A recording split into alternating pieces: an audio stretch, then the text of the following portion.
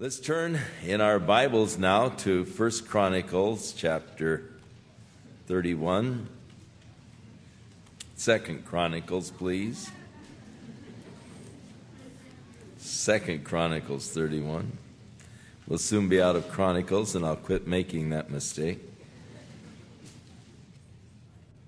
After Hezekiah had opened again the doors of the temple, had the place cleaned out, and reinstituted the worship within the temple, they decided to begin again the observing of the Jewish feast. They were too late to observe the feast of the Passover. They didn't have time to go through all of the ritual cleansing for it. And according to a special provision in the Mosaic Law, if they weren't able to observe it in the first month, they could observe it in the second month. And so they called for a special observance of the Passover in the second month. The people were invited to come from the northern kingdom of Israel, because at this point, Israel had already been conquered by Assyria and were more or less captive. They didn't completely wipe them out as yet, but they were subjugated to the Assyrians already. So those that remained were invited to come down, to turn again to the Lord. Some scoffed at the invitation, others came. It was a glorious movement of God among the people. There was a tremendous spirit of revival. During the week of the Passover that they were celebrating together, it was so glorious, so wonderful. They said, let's go on for another week.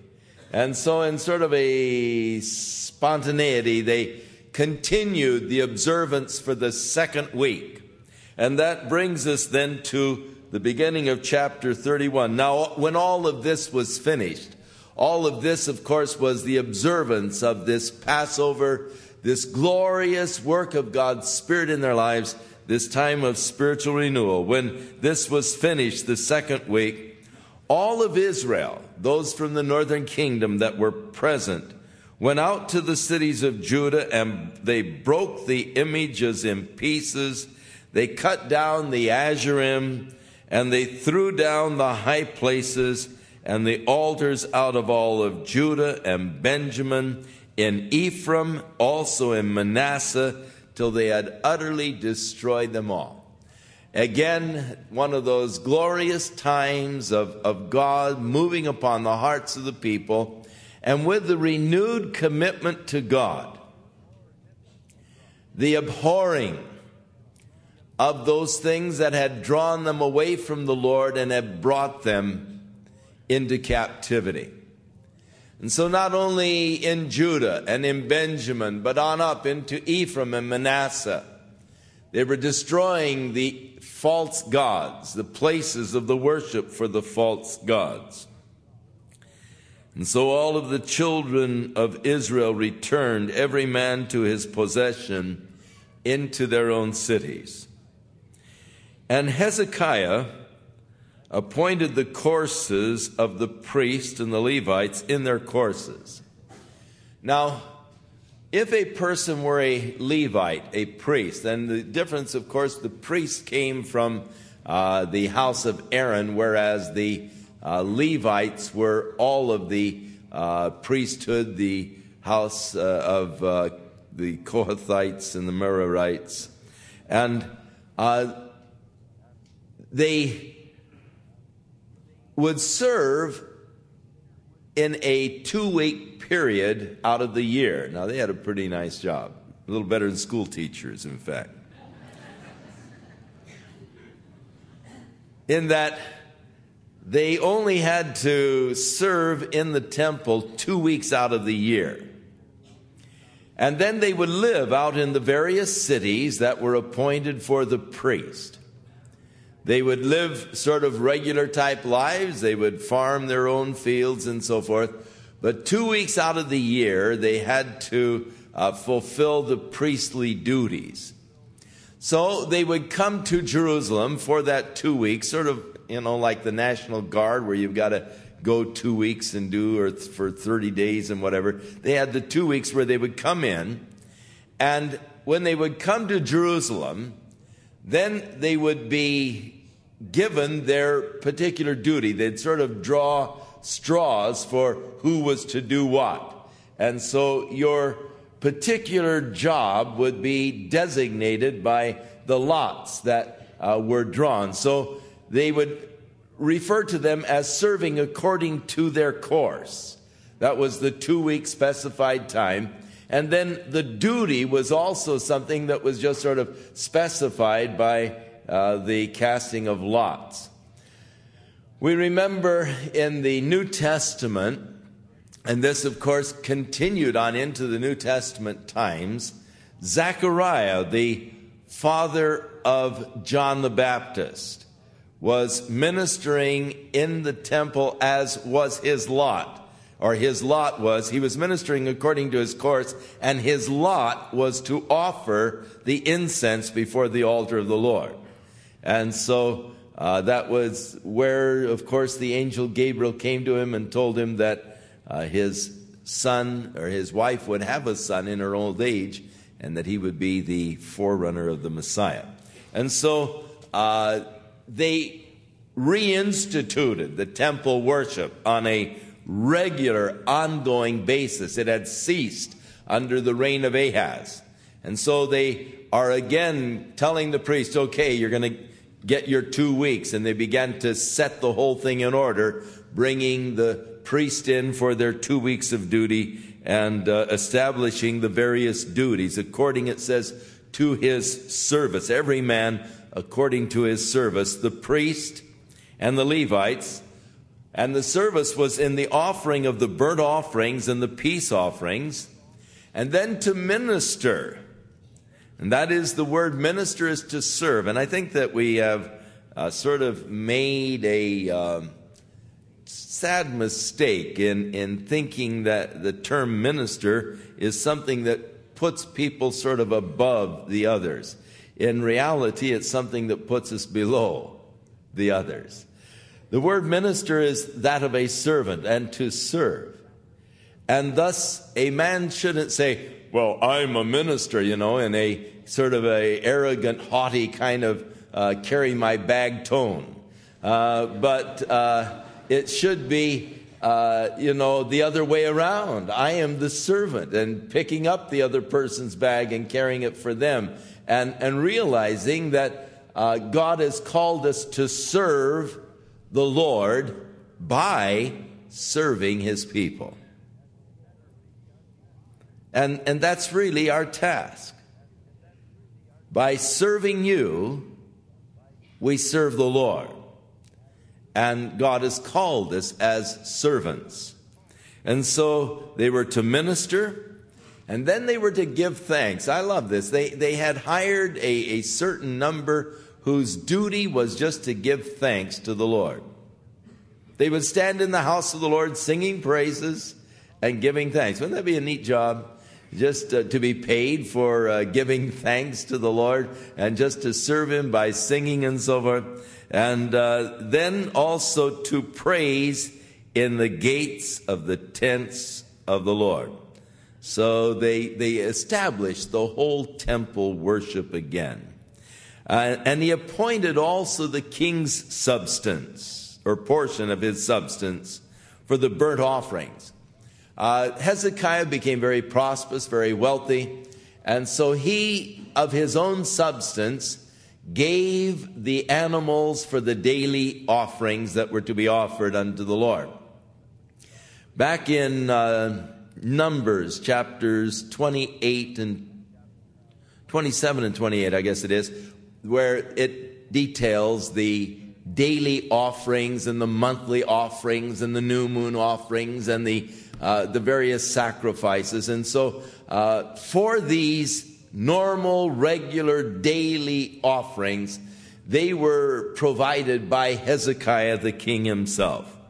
For the morning and the evening burnt offerings, and for the burnt offerings for the Sabbaths, the new moons, for the set feasts, as it is written in the law of the Lord. And that law of the Lord is Numbers 28 and 29. I was wrong with 27. It's 28 and 29 come to my mind. So you can go back and read those sacrifices that are referred to here as they are detailed in the book of Numbers. Moreover, he commanded that the people that dwelt in Jerusalem to give the portion of the priests and the Levites that they might be encouraged in the law of the Lord. Now, there were certain of the offerings that the priest got to keep himself. When he offered the heave offering, he got to keep the offering. It was usually grain that they would offer to the Lord, but then it became the priest. And usually it was a tithe or a tenth of the person's crop. A person would harvest their crop, they'd bring in a tenth of the harvest. Rather than bringing in money, they would actually bring in the grain. They'd bring in the lambs and so forth, 1/10 of their increase they would give to the Lord. And this provided for the needs of the priest. And so Hezekiah encouraged them again in the giving of these offerings so that the priest would be encouraged in their work. And the people whose hearts have been touched in this spiritual renewal began again to tithe of their first fruits. And as soon as the commandment came abroad, the children of Israel brought in abundance the first fruits of their corn, of their wine, of their oil, of their honey, and of all of the increase of the field, the tithe of all things, brought they in abundantly. And concerning the children of Israel and Judah that dwelt in the cities of Judah, they also brought in the tithe of their oxen, the sheep, the tithe of the holy things which were consecrated unto the Lord their God, and they laid them by heaps. They were bringing in mainly the grain, the tithe of the corn and the wheat and the barley and so forth, and they would just lay them in heaps or in piles. As you would pour your grain on the pile, it would just become a heap, a pile of grain. And so they laid them by heaps, and in the third month they began to lay the foundation of the heaps, and they finished it in the 7th month. What that means, of course, the third month is the month of June, when they harvest the grain crops. That is when they harvested the barley, that's when they harvested the wheat, and it was the beginning of the harvest season over there, and still is. As you begin to harvest your winter grains in the month of June. So that's when they began building up these heaps of grains. And of course during then the summer season, the corn and so forth. So that by the 7th month, of course in the 3rd month, the month of June, they had the feast of the Passover, which was the feast of first fruits, bringing them unto the Lord. In the 7th month, they had the feast of the tabernacles, which was again the Thanksgiving time of the year. The harvest is now completed, and thus from the 3rd month to the 7th month, the summer months, as the crops are producing, they would bring in the tithe, the tenth, and so they began to heap up. The foundation of the heaps were made in the 3rd month, in the beginning of the grain harvest, and they continued to just pile it on until the 7th month, when the harvest was completed. And thus, by the end of the 7th month, there was just a tremendous amount of grain and food supplies and all, enough for the supporting of the priesthood. So when Hezekiah came with the princes and they saw the heaps, they blessed the Lord and his people Israel. It's always a blessing to see people respond to God, to respond with a willing heart, to respond in generosity to the things of the Lord. It's just always a blessing. And they came down and they saw all these heaps of grain and corn and dried fruits and all that. All right, Lord, bless those people, and you just spontaneously, and that is true praise, that which just spontaneously arises from your heart when you see the work of God, especially in the hearts of the people. And you say, oh, Lord, bless them, Lord, And Hezekiah questioned with the priests and the Levites concerning the heaps. What are we going to do with all this? And Azariah, the chief priest of the house of Zadok, answered him and said, since the people began to bring the offerings into the house of the Lord, we have had enough to eat. We have plenty left over, for the Lord hath blessed his people, and that which is left is this great store here. I mean, we've got plenty, and we've got all this left over. So Hezekiah commanded that they make bins, chambers, in the house of the Lord, in which to store all of this surplus grain and all that it brought in. And so they prepared these chambers, these little bins or the large bins, I guess, for the grain and all, and they brought in the offerings and the tithes and the dedicated things faithfully. And then it tells us the names of the priests that were set to take care of this abundance, and we're not going to bother with their names. Verse 16, and beside their genealogy of males from 3 years old and upward, even to every one that entereth into the house of the Lord, his daily portion for the service in their charges according to their courses. They have plenty to take care of all of them, the little fellows from 3 years old who began to follow their dads on into the whole group. And both the genealogy of the priests by the house of their fathers and the Levites from 20 years old and upward in their charges by their courses. So the charge was the duty that they had. The course was the 2 weeks' time. And they began that ministry actively at the age of 20. And unto the genealogy of all their little ones, their wives, their sons, their daughters, through all the congregation, for their set office they sanctified themselves in holiness. And so the Levites again dedicated themselves to the task of ministry unto the Lord and unto the people. Also the sons of Aaron, the priests, which were in the fields of the suburbs of their cities, in every city appointed to the priest, which was called the several city, a city of refuge.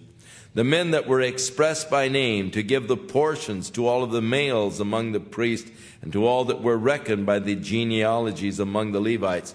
And thus they were distributing the food among the priesthood. And thus did Hezekiah throughout all of Judah. He wrought that which was good and right and truth before Yahweh his God. So the record of Hezekiah, as he started his reign, he was doing that which was good, that which was right and truth before the Lord. And in every work that he began in the service of the house of God and in the law and in the commandments to seek his God, he did it with all of his heart. So we see here, first of all, the purpose of Hezekiah.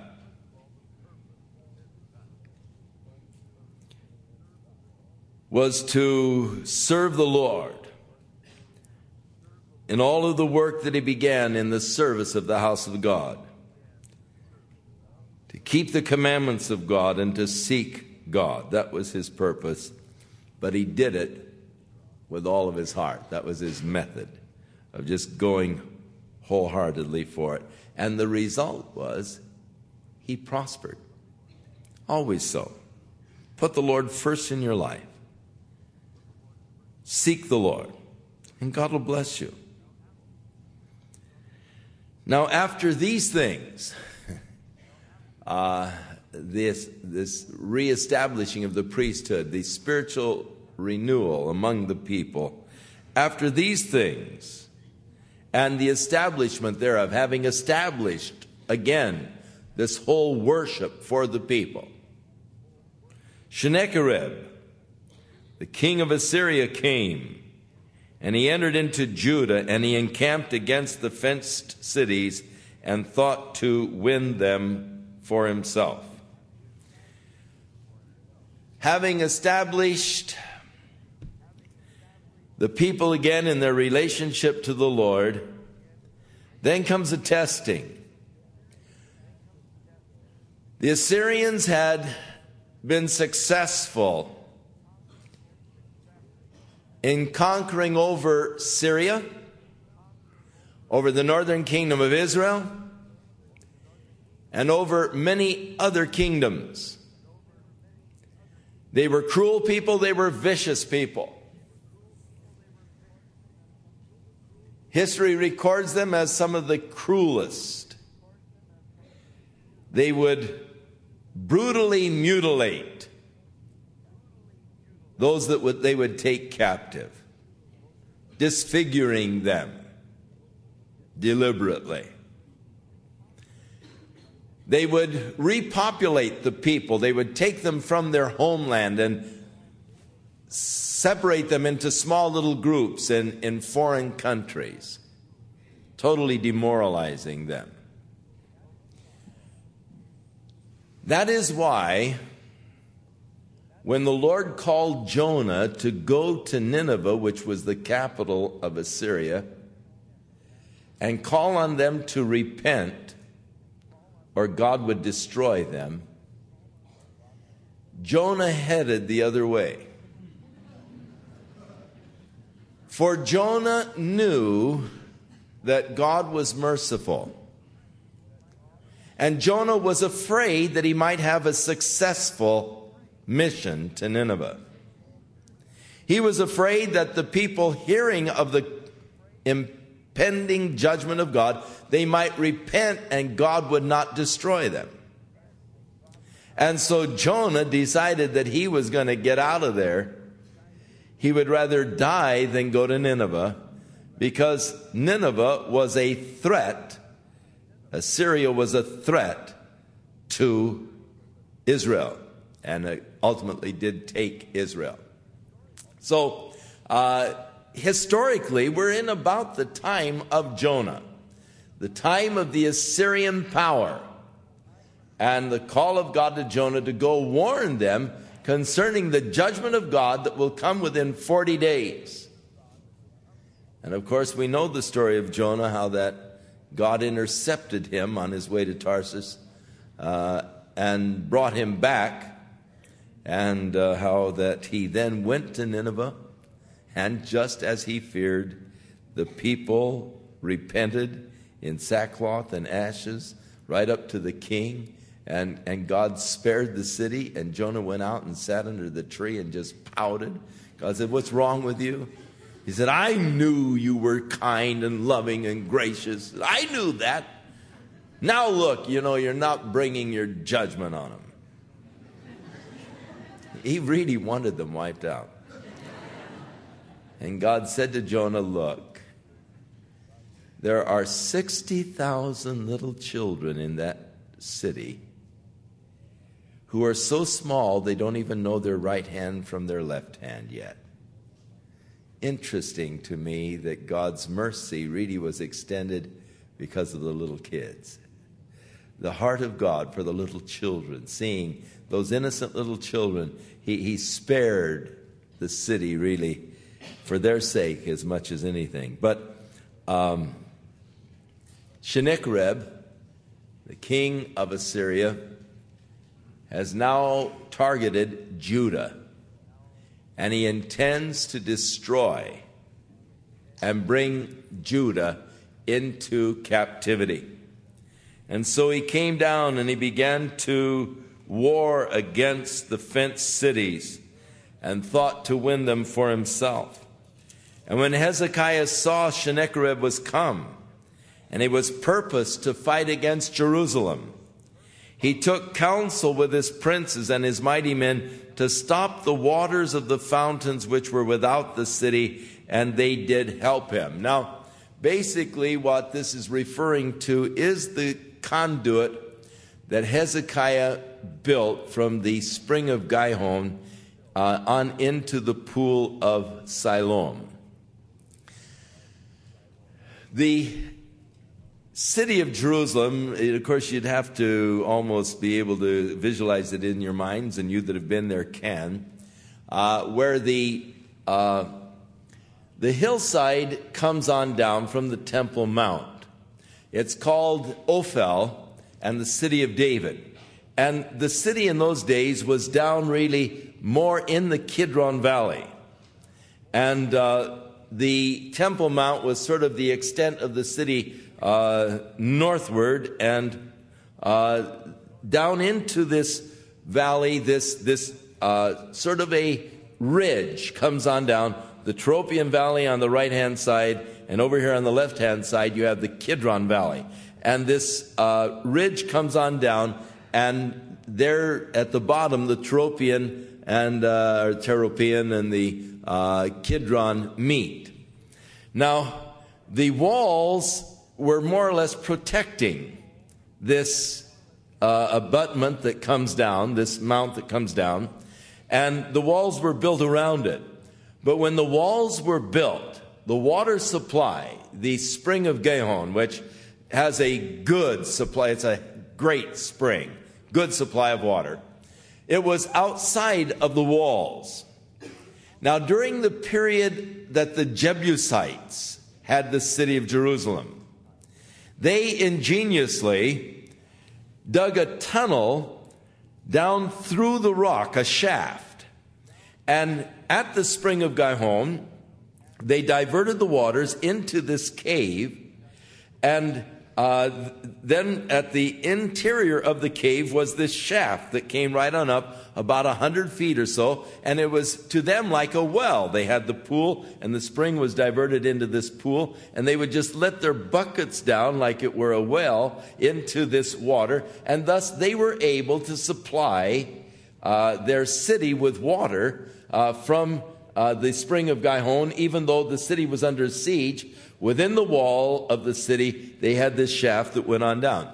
When David finally took, and of course because of this, the children of Israel were unable to take Jerusalem, the Jebusite city, for many, many years. Until actually the time of David, here was a alien city right within the middle of the nation of Israel, the city of the Jebusites, and they were unable to take it. But David, when he became king and came to Jerusalem, offered a special reward. The man who, opens the gates so that we can take the city will be my chief general. And Joab went into this cave at the spring of Gihon, into the pool, and then he scaled up this shaft on the inside. And if you'd see it, you'd realize this guy really, it was a good feat, because the thing is probably 4 feet wide, so he'd have to, brace his feet and climb like a rock climber up this shaft. He got into the city, went out and opened the gates, and all of the guys came in, and they were ultimately able to take the city of the Jebusites that way. Now, Hezekiah, where the Jebusites had built this little tunnel in, he began to tunnel through this whole mountainside that comes down. At this point, where the mountain is coming together, this coming down like this, it's about 1,700 feet across laterally. And so he had a group of fellows start at the spring of Gihon, chipping through this solid rock. And he had others over at the pool of Siloam started there, chipping through the rock from that side, chipping towards each other. Now remember, no jackhammers, no electrical lighting systems, torches and candles, and these guys are down there under this massive rock. When you go over there and when you see it, you'll wonder, how in the world did they ever do it? When you bump your head on the rock, you realize it's hard. It's really good, solid rock that these guys chipped through. And yet, 1,700 feet. They made it about 18 to 24 inches wide, and an average height of about 5 feet or so that when you walk through, you have to remain sort of in a crouched position. Now, there are areas where they did get off a little bit. They started working up. And so when they realized their mistake, then of course they'd have to bring it on down. So there are some areas in there where the ceiling is about 12 feet high, where they got off, and then, of course, they had to bring the thing on down because water, has got to flow, and the gravity flow of the water. And so you can see the areas. And inside, you go inside, and man, you can just imagine all kinds of things as they were working, on this project. When they got near each other, tremendous excitement because they could hear the sounds of the picks. And so then when they could hear the sounds of the other fellows with their picks, they began to come towards each other. And thus, as you're coming in the tunnel from Gihon, you get to this right angle turn, and it comes about 7 feet across, and then you get the right angle again, and that's where they met. And where they met, they put this monument, which told about the digging of this tunnel. The monument was cut out and taken to the British Museum, but it was a tremendous feat, engineering feat, where they diverted the spring. And of course, the purpose is, why should we let them come and have this supply of water? And so, ingeniously, they covered the spring of Gihon so that the Assyrians wouldn't know where the water supply was. So the stopping up is actually the covering of the spring from the outside, and the water then flowed on through this conduit that they made, this tunnel through the rock, and emptied out into the pool of Siloam, so that during the siege, not only would the Assyrians be kept from the water, but they would have a sufficient supply of fresh water to maintain themselves during the period of the siege. Part of the preparation that he made for the siege of Jerusalem under the Assyrian army. So they gathered a lot of people together, and they stopped up all the fountains and the brook that ran through the midst of the land, which would, of course, been the brook Gihon, that came out from the spring of Gihon. For he said, why should the kings of Assyria come and find a lot of water? You can imagine how much water it would take for an army of several hundred thousand. And the Assyrians did have an army of several hundred thousand. So he was going to make them work for their water. Probably the closest supply outside of the spring of Gihon was the Wadi Kelt. And that is down towards Jericho. But you'd have to have several thousand men daily just carrying water for the tremendous army that he had. We can't imagine in our days of modern conveniences, roads and trucks and buses and so forth, we can't imagine what it must have been like in those days and in moving these masses of people over land. They've got to have food supplies. They've got to carry food with them. They've got to have food preparation, sanitation, everything. You just can't imagine. When you go down to Masada and you think of Masada being taken by the Roman legion, it was the 10th Roman legion, and you see how that they were out there in this dry, barren wilderness. The closest water was about 20 miles away at En-Gedi. And so even to the present day, you can see the path that goes from Masada. You can stand on the top of Masada on the north portico there, and you can see the path going up to En-Gedi, where the Roman soldiers had to go to get water and all for the troops that were besieging this fortress there in the middle of the wilderness. And the logistics of such an operation are just mind-boggling. And so Hezekiah is doing a wise thing. He's going to make it tough on these guys. You're going to conquer us, man. You're not going to do it easily. So he also strengthened himself and built up all the wall that was broken. During the reign of his father, there was an area of wall that was broken down. So he rebuilt the wall that was broken. He raised it up to the towers. Now, there's a little bit of ambiguity in the Hebrew language there, and they don't know exactly if he heightened the towers or if he brought engines of war into the towers. In the Hebrew, it's a difficult thing to really translate or to know what they were saying. And so here he raised it. He raised, and notice the "it" is in italics, so the translators added that, and raised to the towers. Raised what to the towers? We don't know. Raised the towers? That's what most of the commentators and those who study those things believe, that he raised the height of the towers. The towers, of course, were the strong fortresses.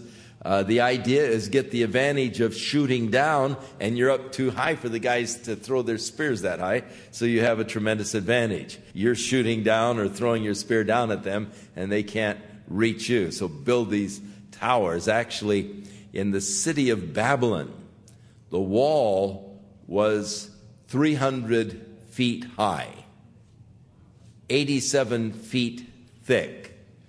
And then it had towers that were another 150 feet higher than the wall. So you can imagine how it would be to try and take that kind of a city. You couldn't even shoot your arrows to the top of the towers. And so those guys up in those towers would have a tremendous advantage. They were sort of just, untouchable up there, and yet they were able to shoot down or throw the rocks down and so forth to you, but they were pretty impervious to your attempting to get back at them. And so he raised the towers, up to the towers, and another wall he built without, and he repaired Millo in the city of David. And that again is something that you can reference with 2 Samuel 5:9. And he made darts, arrows, spears, shields in abundance. All of this was preparation against the invasion of the Assyrians. He then set the captains of war over the people, gathered them together to him in the street of the gate of the city, and he spoke comfortable words to them, or encouraging words to them. Now, as we noted this morning, he did more than pray. He was making active preparations from a physical standpoint to withstand the Assyrians. He didn't say, "Oh, God, deliver us from the Assyrians," and leave the walls broken down and didn't make any, preparation at all from a physical standpoint. Always, God expects us to do certain things. There is God's work always, but there is always also the human responsibility that God requires. And being a Christian should not give you an excuse for irresponsibility. Well, I'm a Christian, I'm just going to trust the Lord to take care of my family, and I've decided to quit my job, and we're just going to live by faith. Well, faith without works is dead. I'm just going to trust the Lord to educate my kids, No. There are certain responsibilities and practical things that we need to do. Christianity is very practical. You do what you have to do, and you trust the Lord to take care of you. But there is that combination, always that combination. God's work, man's work. Man's responsibility. And the Bible teaches the sovereignty of God, but it also teaches the responsibility of man, the necessity of our responding to God. And that is an important thing to note, because there are some who misread the Scripture and become very careless and irresponsible, and then they try to blame it on God. Because their family has just been evicted and they're hungry. And, when I decided to just trust in the Lord and quit my job and just believe God to supply, why did God, let us be evicted? Well, you're not using good judgment. You're not being responsible. And Christianity does not make you an irresponsible, but it does make you a very responsible person. But the whole while we realize, hey, God is my source. God is my help. God is my strength. God is going to take care of me. But He's going to take care of me by giving me the opportunity to work. For many years, over 17 years of our ministry, when we first began the ministry, and actually, this is my 40th year. I began to pastor in Prescott, Arizona, back in July of 1948. So I'll be celebrating 40 years in the ministry this July in the pastoring. Before that, I was an evangelist, so I've already I was an evangelist. I sought to be an evangelist, but I traveled around to different churches, whatever that makes you. But for the first 17 years, well, 19 years, I guess, or 20 years, when we first came to Calvary Chapel, I worked in outside types of jobs to support the family needs, because when we first came here, we were only making $150 a month from the church, and that wasn't sufficient for a family of 4 with kids in high school and junior high and all. So we worked for the first few years in outside type of employment, but I looked at it as God's providing for our needs. I just figured, well, it's the way God's providing, giving me an opportunity of employment in different types of jobs. And I think that we make a mistake when we think that God's just going to drop stuff into our lap apart from an effort on our part. God gives us the wisdom, God gives us the guidance, God gives us the abilities, He gives us the strength, and then that's the way He provides. He provides so often. I think that where we make a mistake is we are often expecting God to work in such supernatural ways that we don't recognize the work of God in very natural ways.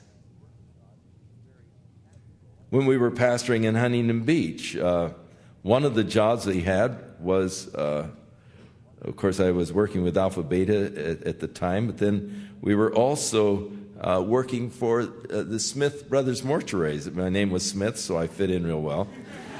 And so Howard Smith had back problems, and he couldn't make the first calls anymore. So they'd call me in the middle of the night, especially, to go out and make the first calls, go out and pick up the bodies. I got $5 a body, and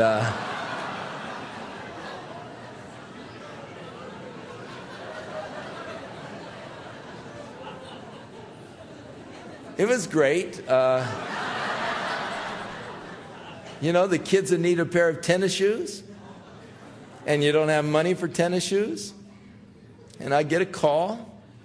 I'd say, well, praise the Lord. The Lord provided tennis shoes for the kids, Sometimes you get to pick up multiple, too. You get $10.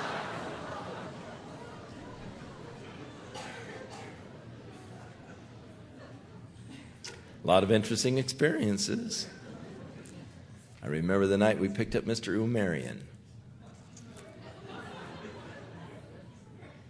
He had a prayer meeting in his home with a group of Armenian people, beautiful people there in Huntington Beach, beautiful Armenian families, the Parnakians, the Amarians, and all. They had this prayer meeting in the home. And Mr. Omarian, after they had prayed around the circle, he was the last one. And as he said, amen, he had a heart attack and just fell back on the floor, and that was it. I mean, he just finished his prayer up there. And just right in prayer, and that was it. While he was, just as he said amen, he just went over on the floor. So we were called to go over there, and of course I knew the families, and so we went in and picked him up, and as we were heading back, I said to the fellow that was with me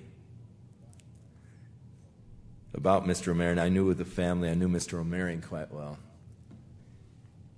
And I said to him, oh, that lucky stiff. He's with the Lord right now, you know.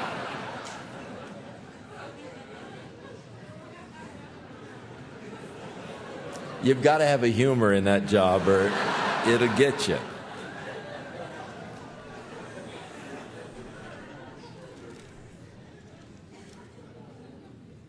So God works in very natural ways.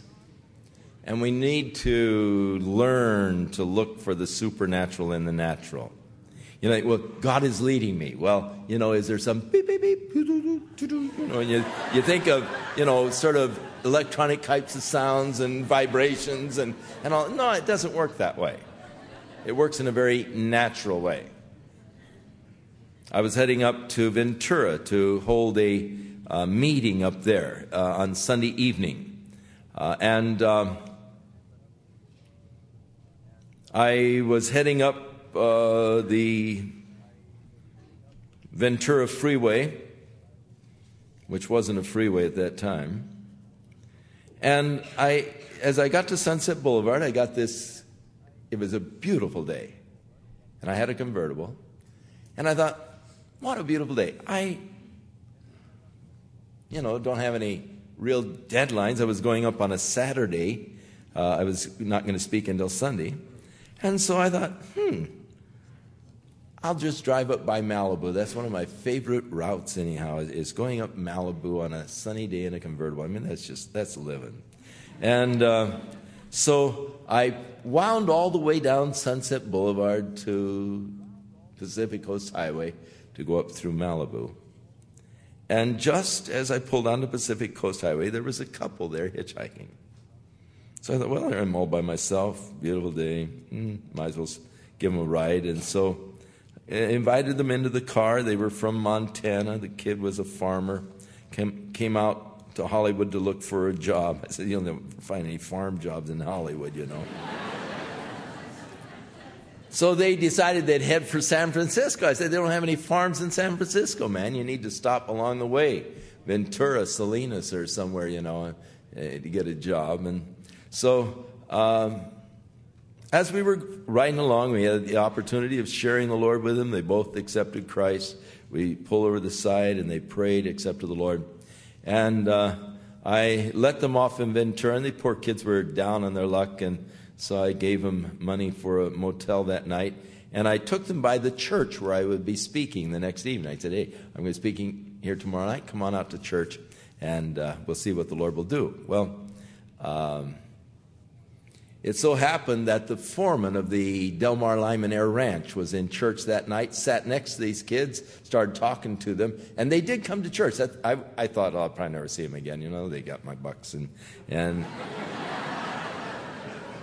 they'll move on. But they were in church the following night, and they happened to sit right next to Mr. Jenkins, who was the foreman at the Del Mar Lime and Air Ranch. He got to talk to him, and he said, well, I can use some hands out on the ranch, you know. And so they had housing, and the guy hired him right there from church. But they came forward that night to make a public profession of their faith in Christ. But I got to thinking, you know, impulse, why don't you go Coast Highway? I was already committed to the interior route. And just that crazy impulse, you think, oh, it's just my love for the beach and my love for the ocean, my love for, you know, the ride up. No, it was God directing. And you begin to see this, because God saw these two kids down there who were needing help, who were hungry, who needed to know Him. And so God just made me wind down. And while I was going down Sunset Boulevard, I began to think, oh, what am I doing? These crazy signals and this long, windy drive, and I'm beginning to grumble until I came out to Pacific Coast. And then you see God's hand in the whole thing. All right, God is, it's so good. But you don't think, God's leading me, Pacific Coast Highway. It doesn't work that way. And it's always a very natural way in which God works in our lives and leads us and guides us. And quite often, we're not even aware that it was God that was speaking to us until the whole thing was over. And then we look back and we say, wow, did you see that? Do you realize what just happened? And then the realization, God was directing me. God was leading. And you get then the excitement of realizing that God's hand was upon you after the fact so often, not during the experience. So the part that we have to play, God's part, our part. Hezekiah did his part. Now he's gathered the people together to encourage them. And so as he is encouraging them, he says, now be strong and be courageous.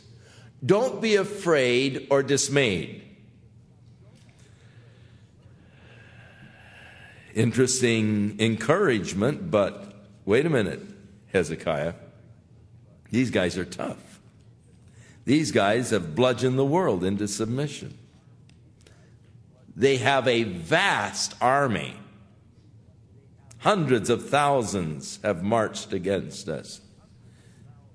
You're telling us don't be afraid or dismayed? But he gives them the reason. Don't be afraid for the king of Assyria, nor for all of the multitude that is with him, for there be more with us than with him. Not numerically, because all he has is the arm of flesh.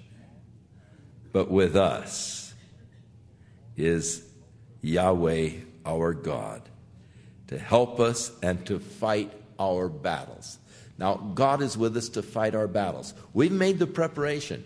We've built up the walls. We've stopped up the fountains. We've appointed the captains. We have the spears and the shields and all. But our God is with us to fight our battles. And the people rested themselves upon the words of Hezekiah, the king of Judah. They just were comforted by his words. And after this, Sennacherib, the king of Assyria, sent his servants to Jerusalem while he was laying siege to Lachish, which is down in the Philistine country towards Gath. And he sent this message to Hezekiah, the king of Judah, and to all of Judah that were in Jerusalem, saying, Thus saith Sennacherib, the king of Assyria, whereon do you trust that you abide in the siege in Jerusalem? How come you haven't fled from Jerusalem? Where is it you're just trusting? What are you trusting that you would stay there in Jerusalem, which is about ready to be besieged? Does not Hezekiah persuade you to give yourselves over to die by famine and by thirst? This Hezekiah, king of yours, he's encouraging a man to die. He's encouraging you to die by famine and by thirst. Of course, he doesn't know that Hezekiah has diverted the spring into the city. They may get hungry, but they're not going to get thirsty. They got plenty of water. Saying that Yahweh our God shall deliver us out of the hand of the king of Assyria. Don't kid yourself. Who do you think Hezekiah is? Hath not this same Hezekiah taken away his high places and his altars and commanded Judah to worship, and Jerusalem, saying, Ye shall worship before one altar and burn incense upon it? That shows how little he knew about the God of Hezekiah. For Hezekiah was only fulfilling the commands of God to destroy the high places and the other places of worship and bring the central worship right into Jerusalem. It's interesting how that people talk about our faith who know nothing about our faith. I'm amazed at what some supposedly knowledgeable people say about the Bible, how totally ignorant they are of the Bible, and yet they talk like they're authorities. We had a debate here one night, and we had some professors from Cal State Fullerton who were debating against Dr. Morris and Dr. Gish. And this one professor of Cal State was talking about Eve in the garden, and he said, and the people said she ate an apple. He said, that's so funny because in the Hebrew it's pomegranate. Well, in the Hebrew it's nothing. It's just fruit, and it doesn't say what kind it is, and he turned out to be the fruit, you know.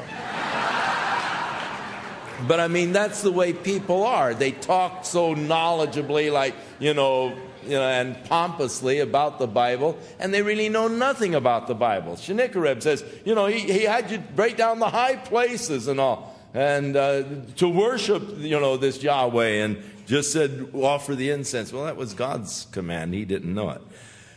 Don't you know what I and my fathers have done to all of the people in the other lands? Don't you know what Assyria is doing? Were the gods of those nations and those lands in any way able to deliver their lands out of my hand? Notice the I, the my's, and so forth. Who was there among all of the gods of the nations that my fathers utterly destroyed that could deliver his people out of my hand, that your God should be able to deliver you out of my hand? The whole idea was to destroy faith, to inspire fear. And Satan so often uses the same guise today against us. He tries to plant fear in your heart and destroy your confidence and faith in God by getting you to look at the circumstances, getting you to look at the problem, the power of the enemy. And if you get your eyes on the enemy, now what Hezekiah was doing was focusing the people's eyes upon the Lord. All they've got is the arm of flesh. With us is Yahweh our God. Get your eyes on the Lord. He will fight this battle for us. Now, Sennacherib's trying to get their eyes on him, the power of his army. Now, therefore, don't let Hezekiah deceive you or persuade you on this manner. Neither yet believe him. For no God of any nation or kingdom was able to deliver his people out of my hand and out of the hand of my fathers. And how much less, he is deprecating now, the God of Israel, how much less shall your God deliver you out of my hand? And his servants spoke yet more against Yahweh, the God, and against his servant Hezekiah. In 1 Kings, it gives quite a bit of the blasphemous speech of the Rabbekshah against the Lord. He also wrote letters in which he threatened Hezekiah and threatened the people and spoke against Jehovah God. So he wrote letters to rail on Yahweh, the God of Israel, and to speak against him, saying, as the gods of the nations and the other lands have not delivered their people out of my hand, so shall not the God of Hezekiah deliver his people out of my hand. And the guys outside cried to the people on the walls in loud voices in the Hebrew language, and that seeking to frighten them and to trouble them in order that they might take the city. So it was a whole psychological warfare going on here as these guys were calling up the threats, telling the people on the walls of what they were going to do to them, how they were going to mutilate them, and all if they dared to resist, and seeking actually to get them to capitulate. And they spoke against the God of Jerusalem as against the gods of the people of the earth, which were the works or the work of the hands of men. They talked about God as though he were like the other gods, gods that were created by men's hands, little idols and so forth. They didn't know who they were contending with. Hezekiah took the letter in before the Lord, and he stretched the letter out before the Lord, and he said, Lord, look how they're blaspheming you. Look what they're saying. And Lord, it is true, we don't have the strength to go against this army. They're stronger than we are, but Lord, they're not stronger than you. So we're going to trust in you. We're going to rely on you. Take care of them, Lord, because look what they said.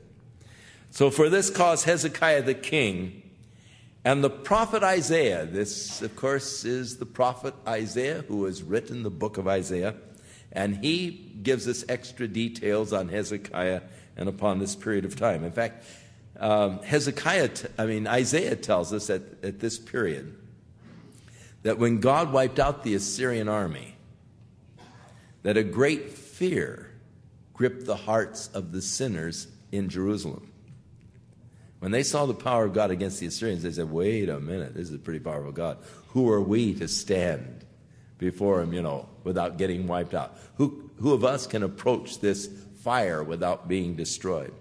So Isaiah and Hezekiah prayed and they cried to heaven.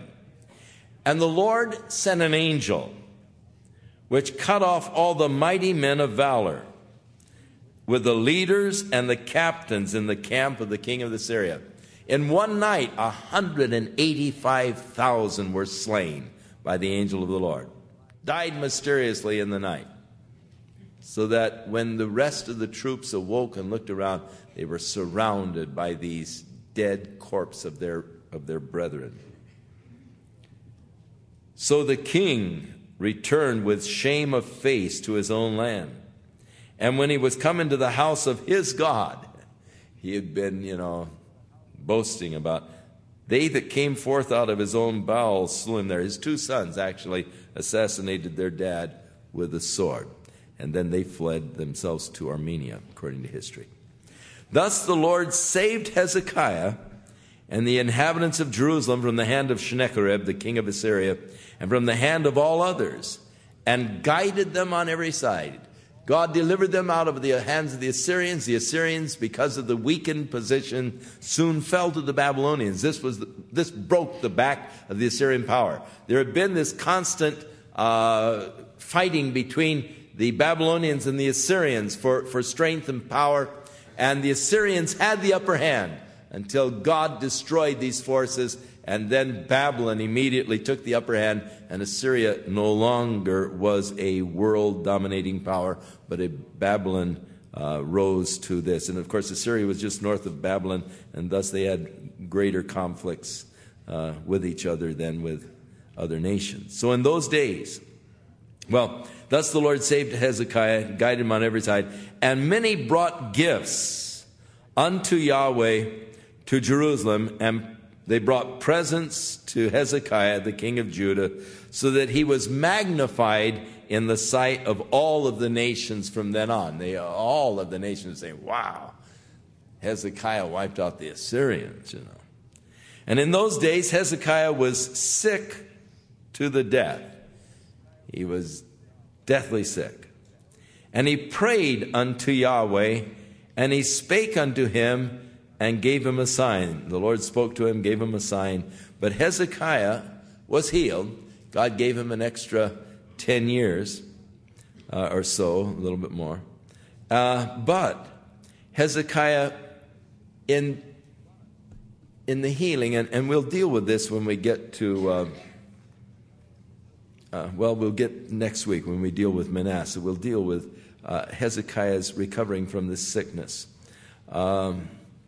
In Isaiah, he describes his prayer, how he mourned like a dove all night long. He chattered, and he would probably, had chills and was chattering and mourning like a dove, and yet God healed him and extended his life.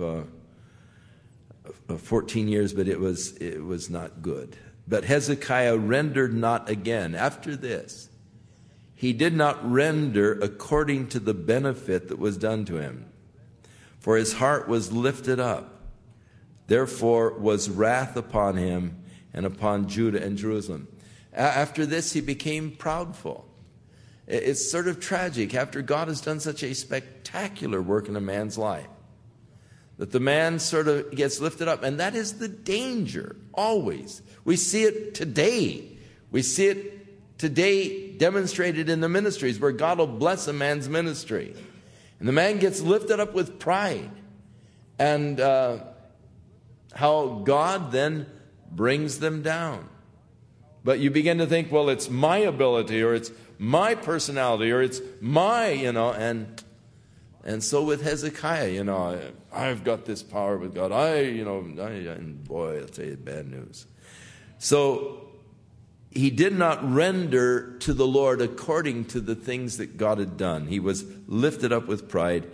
And when God then began to deal with him, he humbled himself for the pride of his heart.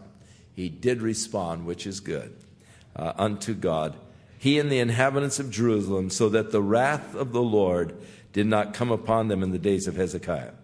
Now he was exceedingly wealthy, and he had a lot of honor. He made for himself treasuries for the silver and for the gold and for the precious stones and for the spices and for the shields and for all manner of pleasant jewels.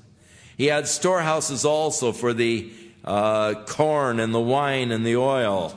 And then he had these stalls for all manner of beasts and coats for flocks. Remember, David said, you took me out of the sheep coat. A coat is a enclosure, a stall for the sheep. And so he had these stalls it's called coats. We don't think of that word today, but it's stalls. Moreover, he provided him cities and possessions of flocks, herds in abundance, for God had given him a great amount of substance. This same Hezekiah also stopped the upper watercourse of Gihon, and we've talked about this already. He brought it straight down to the west side of the city of David, and Hezekiah prospered in all his works. Howbeit, in the business of the ambassadors of the princes of Babylon, who sent unto him to inquire of the wonder that was done in the land, God left him to try him, that he might know all that was in his heart. There came, after the Assyrians were wiped out, the Babylonians were so happy, they sent emissaries to him to congratulate him, on the recovery. Then he was sick unto death and he was healed. And so they sent these emissaries to say, great guy, wonderful. And so in his pride, he began to show off the wealth. Took him in, showed him all his, jewels, all the gold, all the silver and all. And the prophet came to him and said, who were these guys that came, that were just leaving? He said, they were the Babylonians. He said, what did you show them? He said, I showed them everything. He said, you have planted the seeds of disaster. They have seen the wealth, and now greed will fill their heart. They'll go back and they'll talk about it, and soon the Babylonian army will be down here to rip off this wealth. And, of course, it did happen. But it was sort of a prideful thing, going to show off how wealthy I am. Pride cometh before destruction, a haughty spirit before a fall. So it was a testing of God. He failed. Now the rest of the acts of Hezekiah, his goodness, behold, they're written in the vision of Isaiah. And we'll get it when we get to the book of Isaiah, the prophet, the son of Amos. And in the book of the kings of Judah and Israel, which we've already covered. And Hezekiah slept with his fathers. They buried him in the chiefest of the sepulchres. Good king, got a good burial in the chiefest of the sepulchres of the sons of David. And all Judah and the inhabitants of Jerusalem did honor him at his death. And Manasseh, his son, reigned in his stead. Interesting thing now. His father was a horrible king, a wicked king. He basically was a good king. His son Manasseh was horrible.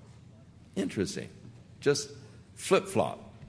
From a bad king to a good king, now to a horrible king, and then we'll come back to a good king again, Josiah. So it's a period of real yo-yoing, really, for the nation as far as the leadership is concerned. It was the purpose of Hezekiah to basically get the people to focus their eyes not upon the problem, not upon the enemy, but upon the Lord. This is what dispels the fears. This is what takes away the anxiety. This is what gives you strength and courage as you look to the power of the Lord. If God be for us, who can be against us? The glorious truth is this: God is for you if you will be for him. And if you seek him, you'll find him. But if you forsake him, he'll forsake you. May this be a week of our seeking God. May the Holy Spirit focus our attention upon the power of the Lord, his ability to take care of whatever problem you are facing. So with your eyes focused upon him, we will go forth and see God do battle for his people. We'll see the Lord close the mouth of the enemies. We will see God triumph as we place our trust and confidence in him. God bless you. Give you a beautiful week as you serve our Lord.